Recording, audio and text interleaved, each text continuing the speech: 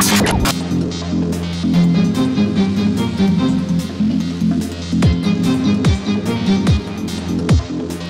think first of all, we should not link the word palliation to hopelessness.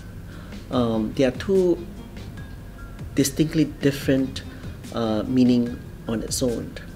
When we talk about hope, delivering hope to a cancer patient, we are saying that we want to let the patient know that even though the patient might have a very deadly disease, the treatment for that disease or the stage of that disease may be limited, but it doesn't mean that there's no hope.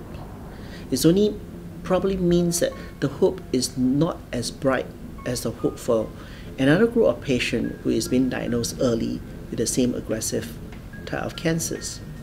So when we talk about palliative treatment, palliation means to make the patient comfortable.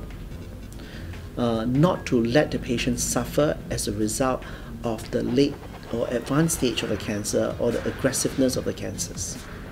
So sometimes patient may have advanced and late stage of cancers, but patient may not require palliative treatment or palliative chemotherapy.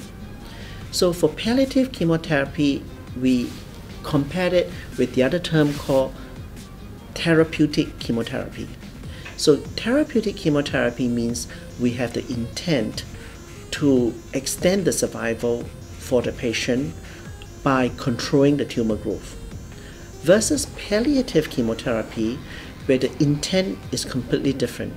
The intent in this case is not to extend the survival for the patient, but rather to provide comfort care for the patient.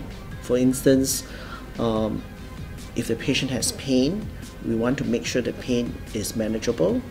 If the patient appetite is poor, we have to make sure that the patient still receive enough nutrition from other forms of food intake. So palliative chemotherapy basically means we want to look for clinical benefit, and this clinical benefit is translated in the forms of less pain,